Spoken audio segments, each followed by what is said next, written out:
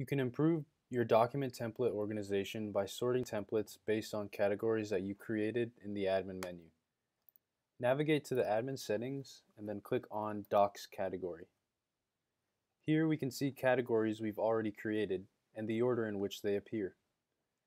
General category will appear first in the list, Writing will appear second in the list, so on and so forth. To create a new category, click Create. Our new category will be called Technical Operations, which we want to appear fifth in the list, so I will enter 5.